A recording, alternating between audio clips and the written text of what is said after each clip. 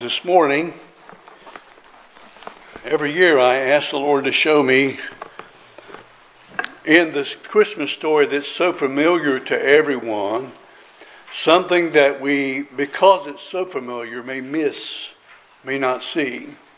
And one thing that the Lord impressed upon me this year was the place where Jesus lied. Thus the title, A Place for Us. But Luke chapter 2, verse 1, and it came to pass in those days that there went out a decree from Caesar Augustus that all the world should be taxed. Now let me just say, the taxing referred to here isn't one where the residents had to pay money. This was more likely a census that was taken in all the land. But the law was that you had to go back to your hometown to be counted. So it's much like our census here in America. Verse 2, and this taxing was first made when Cyrenius was governor of Syria, and all went to be taxed, every one into his own city. And Joseph also went up from Galilee, out of the city of Nazareth, into Judea, unto the city of David, which is called Bethlehem, because he was of the house and lineage of David, to be taxed with Mary, his espoused wife, being great with child. I underline that word, great. Verse 6, and so it was that while they were there, the days were accomplished that she should be delivered. And she brought forth her firstborn son, and wrapped him in swaddling clothes, and laid him in a manger, because there was no room for them in the inn. And I underlined the last part of that verse. There was no room for them in the inn. If you were a king, and you were going to visit another country, in fact, if you were going to send your son to another country, where would he stay when he got there? If you were a king, the king of heaven in this case, would you not house your child in the most elaborate place in existence in that day? Would you not make sure that there was the softest and most comfy bed that he would be born in? And why would you, if you were the king of the world, why would you send the woman who was carrying your son on a 90-mile journey in her 9th month? Have you ever thought about the significance of that? How many of you mothers would feel like traveling 90 miles, either on the back of a donkey or even walking in cases, in your 9th month? Nobody. Nobody would sign up for that. It was such an unusual and odd thing. They were going to be taxed. They were going to be counted in the census because it was the law of the land. They had to do that. It didn't matter if you were in your 1st month of pregnancy or your 9th month. You had to go. And so they were being obedient basically to the government that God placed them under at the time. But it was just so interesting to me that the God of heaven, who spoke the world into existence with one word, literally had his son carried for a 90-mile journey in rough times, difficult times. Who would even risk that? How many of you mothers would risk traveling that far when you were pregnant, 9 months? Nevertheless, they did. And then when they got there, there was no vacancy. Have you ever noticed in the Christmas plays that you often see where the innkeeper comes out and he's like a mean person? There's no room in here. Well, you know, he wasn't really a mean person. It was just, think about it. All the world, the Roman world, was coming to that one place to be taxed. There was no vacancy anywhere. Why would God let his son show up and there was no place for him to be born? There's a lot of questions that I'm going to ask the Lord one day when I see him in heaven. I truly don't know, but I have an indication as to why Jesus was born the way that he was. And you know, it says that he was born in a manger. Do you know what a manger is? This is not the manger. The manger is actually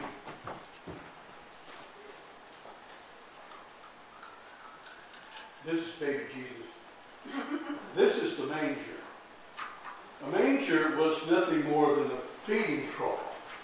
In fact, the word that it comes from means to feed. It was where they put the animals' food to eat. And so there wasn't room in the inn, in the fancy inn. And so where do you go when you're about to be, when you were about to have a child? You go to the next place. And there's a lot of dispute as to whether or not it was a barn. Seems logical to us in our economy, the way we think about things. A barn is where animals go, right? But then there are traditions who say, going way back, that it was actually a cave. And it wasn't uncommon for shepherds of that day to have a cave next to where they dwelled, where they put their animals. And then one person that I read, they said it was a house because the way the houses were constructed in those days, the bottom quarters were where they put their most expensive animals. And then the upper room is where the family slept and the guests slept. But we don't know, and that's what I want to emphasize. We can't say what the Bible doesn't say. All we know the Bible says is that Mary had a baby, and the baby was born and wrapped in swaddling clothes, and she laid him in a manger, a feeding trough, because that's all that was available.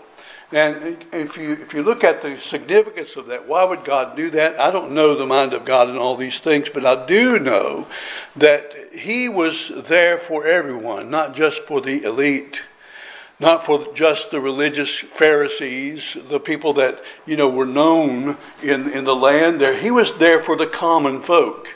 And that probably was the reason he was born in that manner as well. I'm reminded every Christmas that Jesus was born for everyone, not just the elite, not just the powerful, not just the successful, not just the popular, but he was born for everyone. He was born for the lowest of lowest. Who did he appear to? Shepherds. Shepherds were not the most important people in town either. They were even looked down upon on many occasions.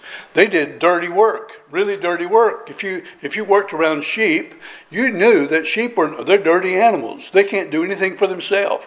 They can't wash themselves. So the shepherd worked in a dirty environment, but that's who God chose to send the angel to. And they said, "Glory to God in the highest, on earth peace, goodwill toward men." The focus this morning is on the place. Places are important. Back in 1943, during World War II, anyone remember back then? Bing Crosby came out with a song that became a timeless Christmas tune. "I'll be home for Christmas." Home. There's no place like home for the holidays, 1954, Perry Como. And even Dorothy in The Wizard of Oz said there's no place like home. Where's home for you? My little girl is a missionary in Poland. When we talk about when you're coming home, she says, "I am home." She's home in Poland because that's where God has put her for this last 6 years. But when we think about her, she still has a room in her house. That's Lydia's room. This is her home. But she's writing a book. And in the book, the emphasis is on my home. My real home is heaven. That's my real home. Wherever I am geographically, my real home as a believer is heaven. And where I live until I get that day really doesn't matter, because home is where I live. But when Jesus came, there was no place for him, no room in the inn. And actually, that's not really true. Micah the prophet predicted that Jesus would be born in Bethlehem 700 years before the birth of Christ. Isaiah mentioned that he would be born, what his name would be, where he would be born. The fact that he would be born of a virgin. And Micah the prophet predicted where. He says in Micah 5:2, "But thou, Bethlehem Ephratah, though thou be little among the thousands of Judah, yet out of thee shall he come forth unto me that is to be ruler in Israel, whose goings forth have been from old, from everlasting. That's a reference to Messiah. Because as you know, and we mentioned last week, Jesus did not begin to exist in the manger. He existed at the foundation of the world. The book of Colossians tells us that he created the world. Jesus is God. He's not just the Son of God. He is God. And that's difficult for some people to wrap their brain around because we're looking for proof. I wasn't there, so I can't prove it. But I believe the Bible is true. And the Bible teaches that Jesus was in the beginning with God, and he was God.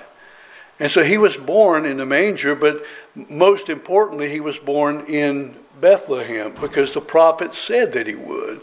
That fulfills the scriptures as well. He ultimately came, as we know, to dwell in us. Listen to what Ephesians chapter 3, verse 17 says. That Christ may dwell in your hearts by faith, that ye, being rooted and grounded in love. And then in the book of Colossians chapter 1, verse 25, we read, whereof I am made a minister, Paul speaking here, according to the dispensation of God which is given to me for you to fulfill the word of God, even the mystery which hath been hid from ages and from generations, but now is made manifest to his saints, to whom God would make known what is the riches of his glory, of his mystery, of this mystery among the Gentiles, which is, here's the mystery, Christ in you, the hope of glory. So Christ not only came to a place in Bethlehem, there was no room in the inn. There was room in the hearts of people. They say, what's so special about a place? Isn't it the people who live there that are most important? We often pray for our church, and when we pray, we're thinking not about a building, but about a people. The church is people. You are, if you're saved, you are part of the universal church. If you're a member of this church, you're part of this local church. But there is a place for us in Christ. There's a place for us in Christ, the body of Christ. I read about a man who was promoted to be a manager of a huge warehouse. And as you walked through the warehouse, things were scattered everywhere, and nobody really knew where anything was. Have you ever been in a place like that? Sometimes it's my back bedroom. There's a place, I don't know where anything is in there. I would get lost in there if it was much bigger. But his motto, that man's motto became this: a place for everything and everything in its place. You know people like that? I call them OCD. No. If you go into their garage, everything is labeled in order, and they know exactly where everything is. That's not my garage, but my neighbor is pretty close. He knows where everything is in his garage. But that was his motto.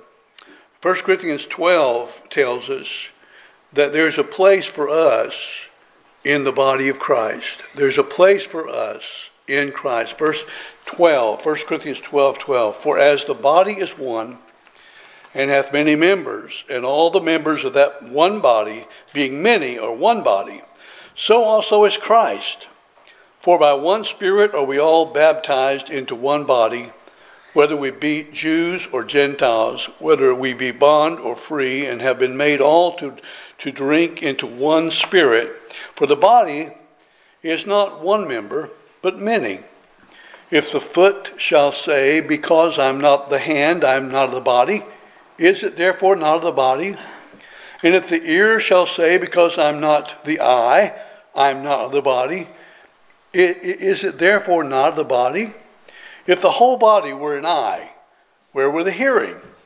If the whole were hearing, where would there be smelling? But now hath God set the members, every one of them, in the body, as it hath pleased him. The Apostle Paul wanted the Corinthians, the church he wrote that letter to understand the truth that there's a place for everyone, and that everyone should be in their places in the body of Christ, in his church. Now, the visible representation of the body of Christ is the local church. The word church comes from the Greek word ekklesia. Ek means out of, and kaleo is the Greek word that means to call. So a church is literally those who have been called out of the world into the body of Christ. Some people say, well, you really don't need to belong to a church to be a Christian. You ever heard that? Do you believe it? I do. You don't have to be a member of a local church to be a Christian, to be saved. Being saved is about placing one's complete faith and trust and confidence in what Jesus Christ did on the cross of Calvary many years ago. So you don't have to be a member of a church to be saved. Some people say, well, faith is a personal thing. So why can't you just have an individual relationship with God? I've heard that argument too. Here's my problem though. How can I learn to love if there's nobody else around? How can I learn to live in humility if I live alone? Is it possible to learn patience, kindness, or gentleness in isolation? No, I believe it's necessary for true believers to be part of a local church, a family, a place to belong. R.C. Sproul says, "It is both foolish and wicked to suppose that we will make much progress in sanctification, that is, the process of becoming like Christ, if we isolate ourselves from the visible church." C.H. Spurgeon said this, "I believe that every Christian ought to be joined to some visible church. That is his plain duty according to the Scriptures. God's people are not dogs, otherwise they might go about one by one. They are sheep, and therefore they should be in flocks." Every believer has a place in the body of Christ, and it's a place to belong. I think that's one of the things that people truly want. They truly want a place where they feel like they belong. But there's all kinds of excuses and reasons we have for not doing that. Some people say, well, I used to go to church, and then this happened. I used to go to church all the time, and then the pastor fell into sin. I used to go to church all the time, and then this person was talking about me behind my back, and I found out about it. I used to go to church all the time, but I don't want anything to do with them because all they want is my money and my allegiance, and I don't get anything out of it. I've heard all kinds of arguments before. But the problem is, I don't have to give an excuse to people. I have to give an excuse to God. The church is God's. It's His. It's His idea. It's not some preacher's idea. It's God's idea. And every child of God needs a place to belong. It's a family. It's a Christian community. It's a support structure. It's a place of fellowship and a place of learning. We should embrace the body of Christ. No, there are no perfect churches. Because if you found one, you couldn't be a part of it. Because you're not perfect, are you? I'm not perfect. I'm far from being perfect. I'll be like Christ one day, but I'm still in a process. I'm getting there, aren't you? So we need each other. We need help. We need people to hold our feet to the fire. We need people to give us counsel and show us compassion and love when we're hurting, when we're grieving. Some people to put arms around us and say, listen, we're praying for you. Let's pray with you right now.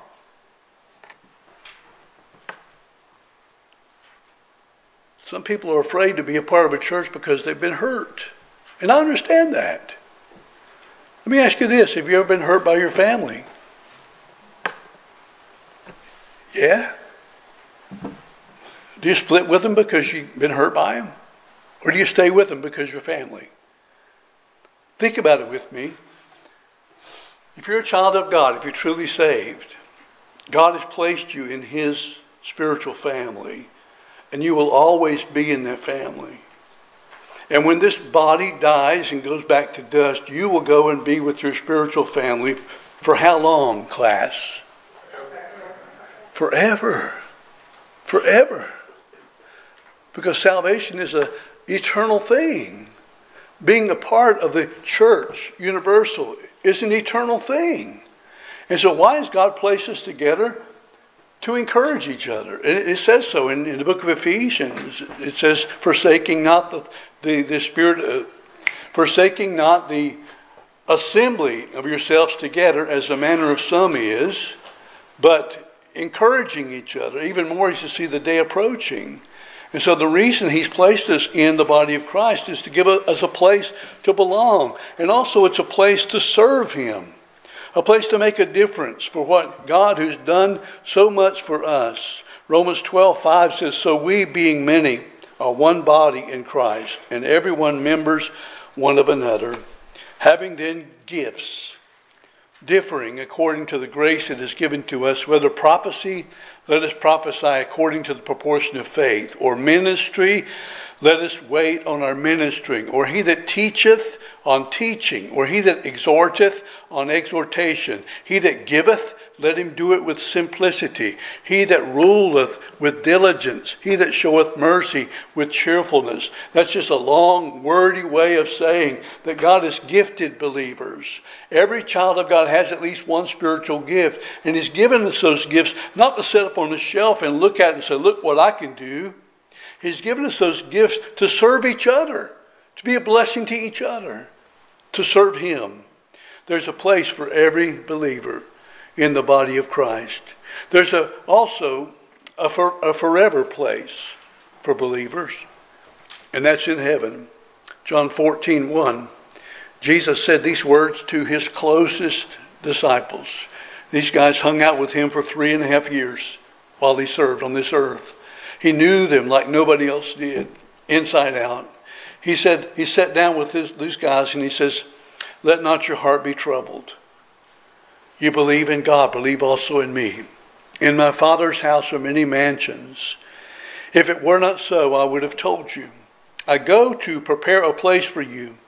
And if I go and prepare a place for you, I will come again and receive you unto myself, that where I am, there ye may be also. That place is called heaven. It's an eternal, forever place that Jesus said he's preparing for us. Every time I think about that, I think about creation. You know, the Bible teaches back in the book of Genesis that God spoke the world into existence in 6 literal 24-hour solar days. It did not take God 1 billion years to create a rock. The same God that spoke the world into existence created rocks with the appearance of age. He created full-grown trees in gardens. He created the grass on the ground, the beautiful flowers that he clothes with color. God made it all in 6 days, and he looked back and said, it is good. It is very good. God spoke, opened his mouth, and from the dust he created man. Now these bodies were never designed to last forever. And we're reminded of that every time we lose somebody that we love. These bodies were not created forever. I'm thankful that as a believer I have the promise of a spiritual body that God gives us. But these bodies won't last forever. But even though they won't last forever, they are an absolute marvel. Our bodies are amazing. If you don't believe me, just study biology. Study how the body works, how the cells work, how they come to, if there's an infection, how the blood rushes to that area. And, you know, that's why it's inflamed. The blood rushes there to heal it. God is the one who made these bodies. He spoke them into existence. They didn't just evolve from some primordial ooze. God had a plan, and he still has a plan. And though these bodies don't last forever, they're wonderful bodies. And I'm thankful. The Bible says, fearfully and wonderful am I made. His creation shows his handiwork. Just notice the change of the seasons. Every year they change. The leaves turn, the leaves fall. Your neighbor has to pick them up for you. But then the winter comes and the snow falls, hopefully, this year. Somewhere in the world it is. But the seasons just change automatically. What caused that? Our Creator God caused that. The heavens and the earth declare the glory of God. That's what the Scripture says. And it says that Jesus is preparing a place for us. If he created everything in 6 literal days that we see with our eyes and smell with our nose and touch with our hands, can you imagine what kind of place heaven is going to be like? The Bible describes just a glimpse of it. It has streets that are pure, transparent gold. The streets are made of gold. The sun will be out forever. There won't be any more night. You won't ever have to lock your doors because no thief or robber is allowed there. There's no sickness. There's no sorrow. There's no more death. The Bible says that God shall wipe all the tears from our eyes. There's no more hurt. What a wonderful place we have to look forward to. It's a place that he's prepared for us. It's a prepared place. The one who made the rose, as intricate as it is, the one who made the mountains, the one who handcrafted the leaves of the trees, the one who made the human body and keeps it alive every day. How many of you had to think about making your heart beat today? Anybody? No, because it just happens. That's how God created you. It's a precious place. John tells us in Revelation that heaven is like this. It has streets of gold, gates of pearl, a great white throne that's surrounded by a rainbow that looks like emerald. On the throne sits the Lamb of God, and the throne is surrounded by 24 thrones with 24 elders dressed in white robes with golden crowns on their heads. And in front of the throne there is a sea of glass like crystal. And there's a river, the water of life that flows from the throne of God and through the streets of heaven. And on each side of the river is the tree of life with its 12 kinds of fruit. And heaven is a big place. Plenty of room for everybody. It's 1,500 miles long, 1,500 miles wide, 1,500 miles high, and with a wall around it built of jasper with its foundation adorned with 12 different precious stones. And then John tells us what's not in heaven. He said there's no more pain, no more tears, no more suffering, no more death, no more sin. It's a populated place, heaven is. The one thing that makes heaven so precious are the people who live there. I have some people that currently reside there. I can't wait for the day that I see them face to face.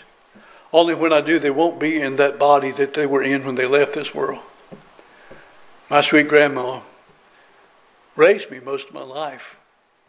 She died of colon cancer. Last time I saw her alive, she was in the hospital. I went in to see her, and she said, "Timmy," she's the only one that could call me that. She opened up her arms like this. She sat up in her bed with colon cancer to hug my neck. She's with Jesus now, but she's in a new body. I can't wait to see her. My dad's there. I preached his funeral. It's the hardest thing I've ever done. The only way it was possible was because I knew I was going to see him again. The hymn writer, Fanny Crosby. If you know about anything about Fanny Crosby, she was a blind lady.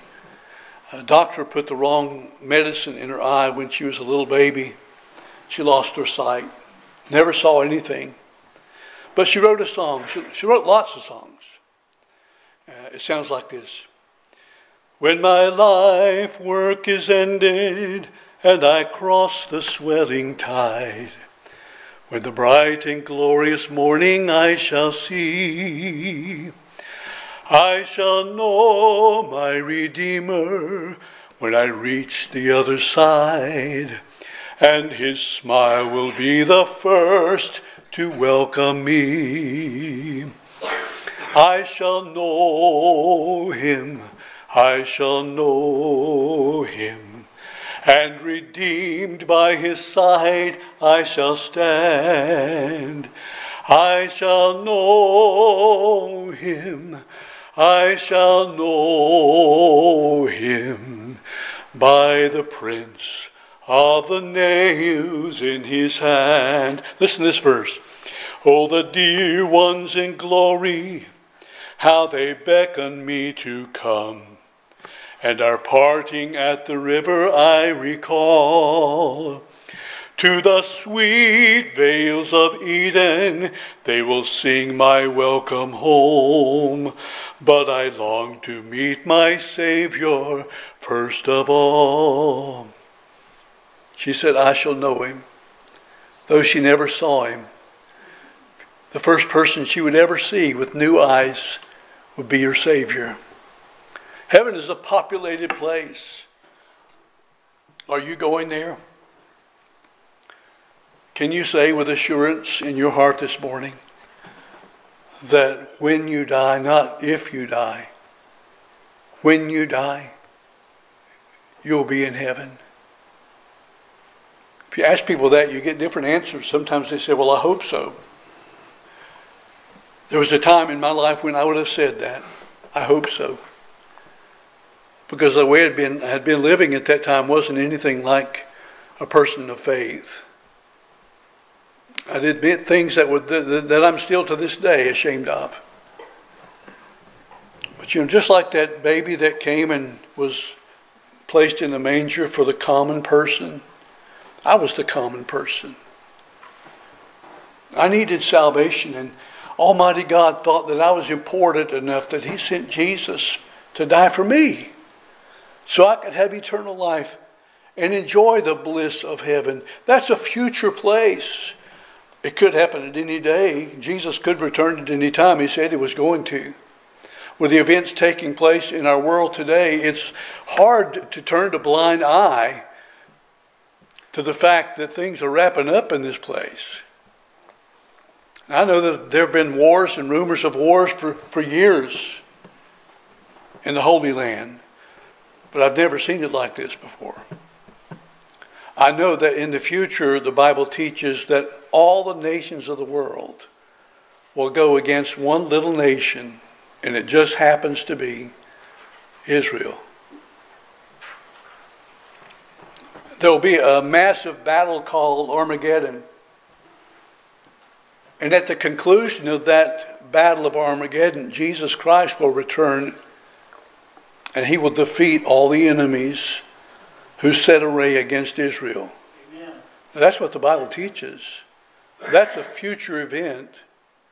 But it wouldn't take very much at all for all the nations of the world to come against Israel. It's already becoming unbelievable in America that there are a group of people that are so anti-Semitic in our own country. It was founded on the same principles that Israel was founded.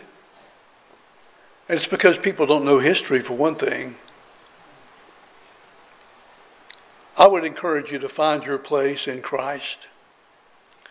Verse 9 of Luke chapter 2 says, And lo, the angel of the Lord came upon them, and the glory of the Lord shone round about them.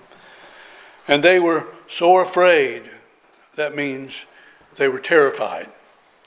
And the angel said to them, Fear not, for behold, I bring you good tidings of great joy, which shall be to all people, not just the elite, even you shepherds. For unto you is born in the city of David a Savior, which is Christ the Lord. Receive him as your Savior and Lord. He will dwell within you, and he will work through you for his glory. He will change your life now and forever. He will forgive every sin you've ever committed. Some people are really confused about salvation.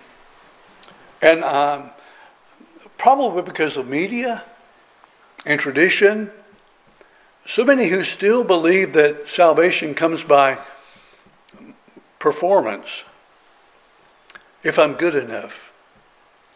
There's honestly people today who believe that, when you die, God takes all of your bad works in one hand, all of your good works in the other hand, and whichever one outweighs the other, that determines where you spend eternity. That may seem logical, but it isn't biblical. The Bible doesn't teach that at all. Works are important only for believers, but the works aren't to earn salvation. They're to earn rewards given at the judgment seat of Christ. That's for believers only. Salvation is so simple that a child can understand it and believe it. It is good news for sinners. I'm a sinner. The Bible says so. All have sinned and come short of the glory of God. And there's a price to be paid because of my sin. The wages of sin is death. But it says the gift of God. What's a gift? Is it not something that's given freely? This Christmas, have you been shopping for gifts?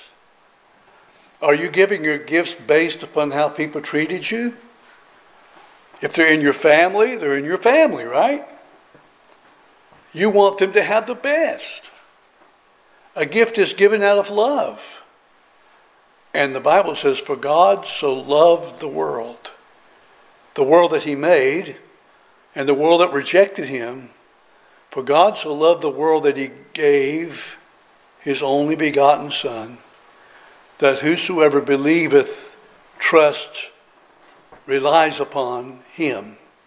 It isn't talking about mental assent. It's talking about spiritual trusting, relying upon. Whosoever believeth in him shall not perish, but have everlasting life. Have you ever done that? Have you ever trusted Jesus to be your Savior? If you haven't, I want to invite you this morning to trust Christ as Savior. You can do that right there in your pew, right where you're sitting. It's as simple as saying a prayer in your own heart that sounds something like this. Lord, I know I'm a sinner. I know I can't save myself. I'm just not good enough. I've tried. But I believe that Jesus came to die for my sins on the cross of Calvary, to pay the price that I owed. And Lord, right now, I ask you to save me. Be my Savior. Help me to live for you. I'm trusting forever and ever on what you did, not on what I'm doing. But I trust you today to save me. Now, if you pray a prayer, something like that, it doesn't have to be word for word. It's just a matter of who you're trusting. If you've been trusting yourself, you've proven that you can't do it. Now start trusting Christ and he'll save you. And if you prayed a prayer like that today, it's important that you let somebody know about it. People want to rejoice with you. So I want to ask you just to stand to your feet right now, and we're going to pray together. And then after my prayer, we're going to have a song of invitation, something like Just As I Am. You may have heard that before. And as we sing that song together, Just As I Am, without one plea, if you feel a need to come up here and let someone know what you've done, you trusted Jesus as your Savior, we want to rejoice with you. So you just come and say, Pastor, I trusted Christ as my Savior today. If you have other needs, if you need someone to pray with you, maybe you're going through a battle right now. Maybe you don't feel like you have enough of you to go around, and you need help. You really need support. Well, we'd love to pray with you. This altar is always open. But let's leave our burdens with the Lord today. All right, let's pray. Father, we thank you for loving us. We thank you that it was more than just words with you, because you proved it with your actions. Lord, we think about the miraculous way that you came into this world. And we think about the fact that it's only possible with God. And when we look at our lives and the things that we face, the turmoil that seems our world is in, the division around us, it almost seems impossible. But we know that all things are possible with you. It starts with having a relationship. And I pray that if there's someone this morning that has prayed that sinner's prayer and trusted you as their Savior, that you just let us know so we can pray with them, rejoice with them. If there's believers who need to come up this old-fashioned altar and pray today, I pray they would come too as we sing together. For it's in Jesus' name I pray. Amen.